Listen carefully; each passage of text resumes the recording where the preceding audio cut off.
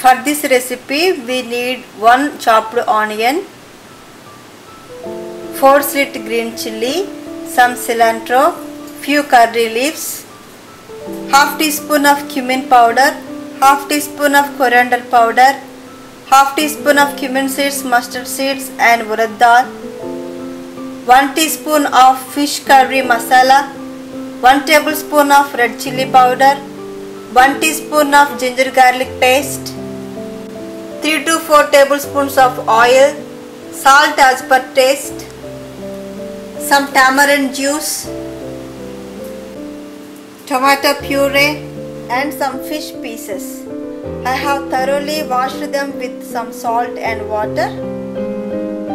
Heat a pan on medium flame, then add oil.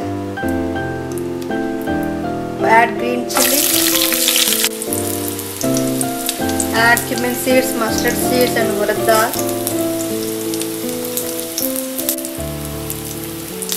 Now add onion. Add some turmeric and salt and cook it for 5 minutes.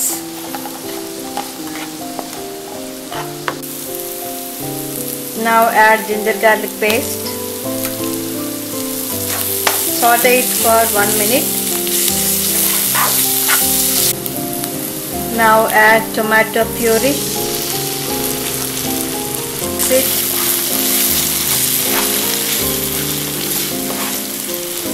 And tamarind juice. Now add all dry spices, red chilli powder,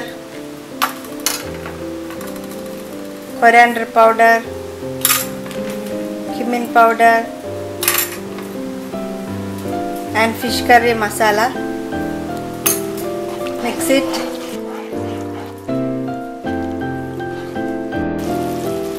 And after 5 minutes add some water.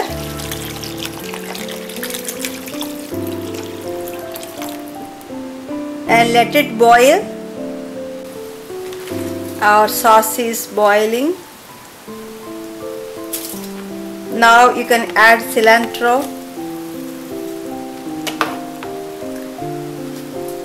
and fish pieces. Drop gently and place a lid. Let it cook for 10 minutes.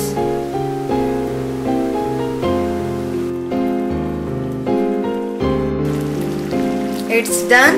You can turn off the flame. Your delicious fish curry is ready to serve. We can serve with rice. I hope you enjoyed this video. Thanks for watching my videos. See you with another recipe. Bye bye.